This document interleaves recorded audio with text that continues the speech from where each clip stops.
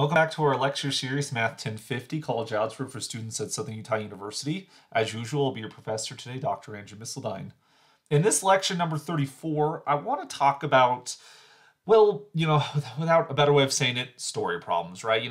This sometimes scares people all the time. Oh no, story problems are so hard.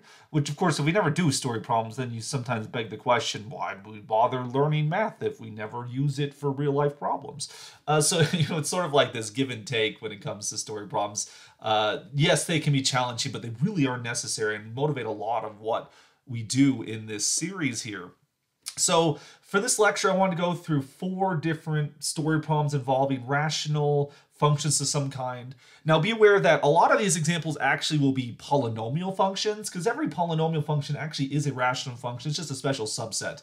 And oftentimes it happens that as we set up some things, they do lead to these polynomial expressions, some rational expressions as well. The one we see at hand will turn into a polynomial equation we have to solve. We'll see some proper rational expressions showing up in a future story problem in this lecture, lecture 34 here. So let me just read the problem for us and see how we can approach this. So imagine a new bakery offers decorated sheets of cakes for children's birthday parties and other special occasions, maybe weddings or, whatever. People like to get together and eat cake. The bakery wants the volume of a small cake to be 351 cubic inches. That's going to be sort of a relevant thing. So if anything, as I'm reading through this, because sometimes when you read a story problem, you have to read through it more than once. Sometimes just read it once, just kind of get all of the information at once, and then you go again through it the second time to kind of look for this pertinent information. I have somewhat of the disadvantage, or I should say the advantage, maybe disadvantage for the viewer here, that I've already worked through this problem prior to the video, so I kind of know what the important information is. And so that might be a little bit misleading if you're trying to do a story problem on your own. Again, if I have a story problem I've never seen before, I'd probably read through it once, get all the information, and then go through it again and pick out what information actually is relevant. So our baker wants the volume of a small cake to be 351 cubic inches. Okay, that's a statement about volume right there. The next sentence, the cake is in the shape of a rectangular solid. Okay, that seems useful because that connects somehow volume with shape there. Maybe I can employ some type of volume formula I know from geometry. But is the volume even relevant? What's the question at hand? They want the length of the cake to be 4 inches longer than the width of the cake, and the height of the cake should be 1/3 of the width. So there's some specific dimensions that kind of make the cake more, maybe it's easier to bake, or maybe there's some aesthetic, artistic appeal to it. This cake looks great. I don't know. But essentially the question comes down to what should the dimensions of the cake pan be, right? So how should we make, how should we shape the cake? All right, let's go back to some of this information we discovered here. The cake itself is supposed to be a rectangular solid, some type of rectangular prism. So if I were to just draw it, we anticipate something like the following. Just a rectangular prism of some kind. And so we want to know the dimensions of the cake. All right, so we're gonna have to have some type of length and width and height. Which honestly, I never know which one is which one's length, which one's width. I just know that width is the other one from length, whatever. Height usually means go up and down. So we have some rectangular prism. We're trying to find the dimensions of it. We have to find this L, W, and H. So we knew some information on volume, right? We knew the volume. Well, the volume of a rectangular prism is going to be length times width times height, but it should also equal 351 cubic inches. Now, when it comes to story problems, I think it's very important to keep track of the units in play. We're measuring volume with a cubic inch. Each of our dimensions, length, width, and height, should also be measured in inches in some kind. And so at the moment, we don't have enough information to determine what the individual lengths should be, but we know the total volume should be 351. Okay, we're going to find out that 351 was a generous choice by the question writer right here, but we'll see how to approach that in just a second. So what can we find out about these? We need some more information here. So we want that the length, okay, so the length, that's my L value, right? The length of the cake should be 4 inches longer than the width. Okay, so if we try to digest that a little bit, so they want the length of the cake to be. So when you see things like this, to be, like forms of the word is, when I say the length is 4 inches longer than the width, that typically means an equal sign of some kind. So L is what?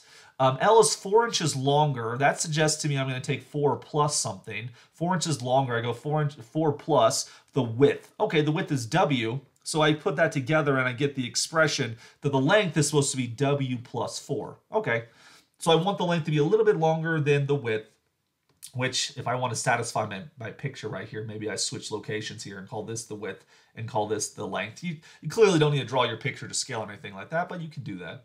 Let's see, what else do we need to know? So then continuing that sentence, and the height of the cake is to be, well, again, that's an is type word there. So H is equal to what? 1/3 of the width.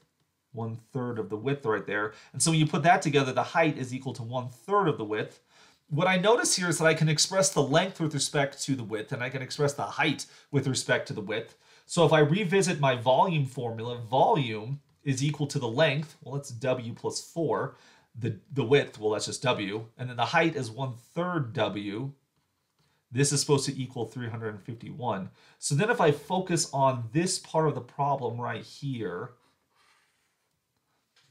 then it's like, hey, this is a polynomial equation. If I solve this polynomial equation for W, then I can use that to determine what should be the dimensions of my cake. So I've now set up my equation right here. I want to solve it.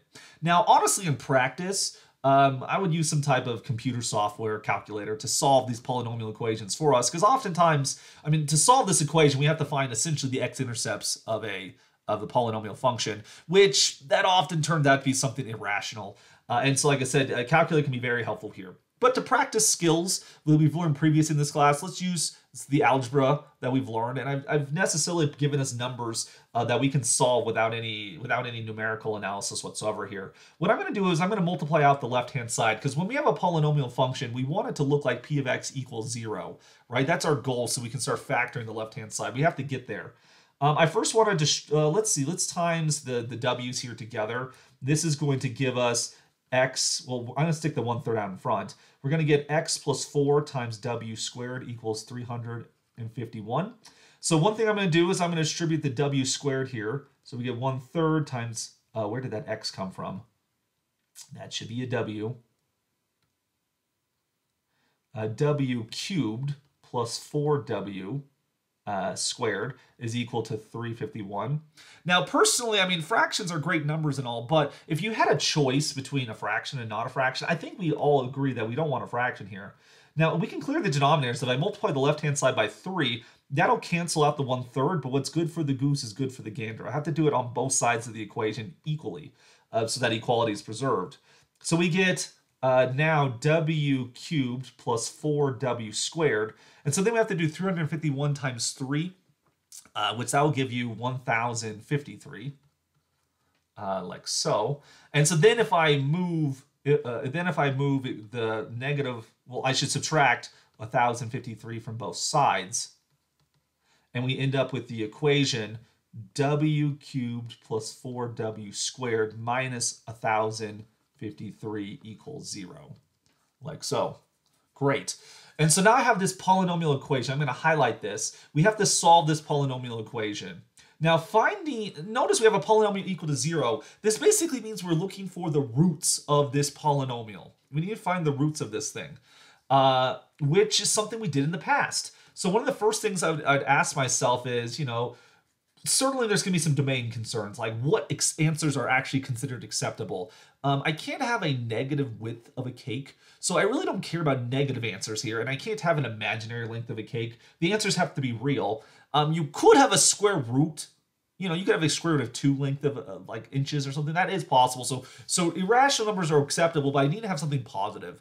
And so when you look at this right here, we're going to take the factors of 1,053, and we're going to use like a rational roots test to kind of work through that. So we look at these possible P's and Q's. Well, you always get 1 as a possibility. I know 3 is a factor, right? If you try to start factoring the 351 a little bit more, we could do that. And feel free to use a calculator, to help you out here. Which case, 351, let's see, that factors... Well, honestly, it's like, you could actually write all the factors if we wanted to. And so just so you're just clear, from the rational roots test, you would end up with like 9, 13, 27, 39, 81, 117, 351, and then 1053. So the idea there is like 351. It's 13 times 9, I believe. That seems possible. Anywho, you get all whatever those turn out to be. One thing I want to point out to you is that we knew 3 was a divisor immediately because remember we took 351 and times it by 3. That's where we got 1053. So instead of searching every divisor of 1053, we might just start with the divisor that's kind of obvious. What if we tried 3 in this situation? Okay, so then that's when we're going to start running synthetic division. So using our coefficients, we have 1, 4. There's no linear term, so we need to put a 0 there, and then a negative 1053 in that situation. So if we tried running it with 3, bring down the 1. 1 times 3 is 3 plus 4 is 7 times 3 is going to be 21 there, plus 0 is 21. Times that by 3, you get 63, and notice that's not going to equal 0. So this kind of shows us here that really the number 3 was going to be, it's just too small, right? This specific number here, I mean, if we need to, we got, what, negative 990. That seems about right there.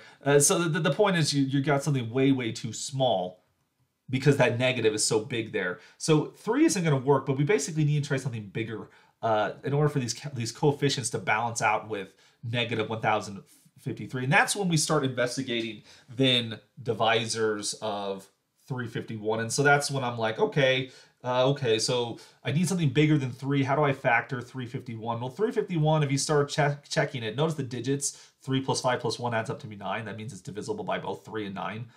If you divide 353 by 3, you end up with 117, which was also on our list. If you try to factor 117, notice 1 plus 1 plus 7 is also 9. That's still divisible by 3. You can take out another 3, you get 39, and 39 factors as 13 and 3. So there's actually a lot of factors of 3 in there. So I think I misspoke when I said earlier. Did I say 9 times 13? It should be 27 times 13. Whatever. The point is this number, the 1053, not that one. This one right here, it does factor as 3 to the 4th times 13. So we could start to try to find other ones. We could try bigger factors if you want to. If you try like 27, right? If you have this list, 27, how does 27 work with this? I'm going to erase these numbers right here.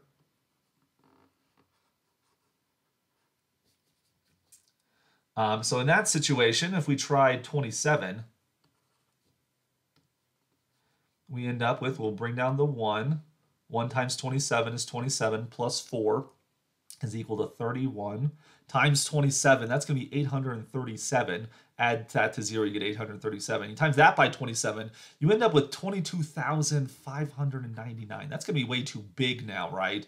You end up with still like 21,500. So we tried 3 was too small. We tried 27, it's way too big. Notice everything at the bottom is a positive number. That says that everything bigger than 27 is going to be way too big. That'll just exacerbate the problem. So now we're down to something like 9 or 13, right? So if we tried 13, we'd see that one also turns out to be too big. If we try 9, that's actually going to be the magic one right here. If you try 9, bring down the 1. 1 times 9 is 9, plus 4 is 13, times 9 is 117, plus 0 is 117, times 9 is 1053, which that then gives us the root we were looking for. And so that gives us a factorization that's helpful.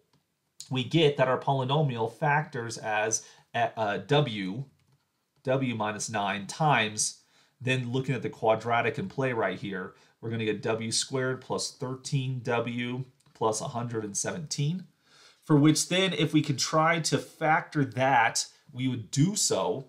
Now it is a quadratic. I mean, factors of 117, we saw those a little bit above, right? So 3 and 39. It has to add up to be 13.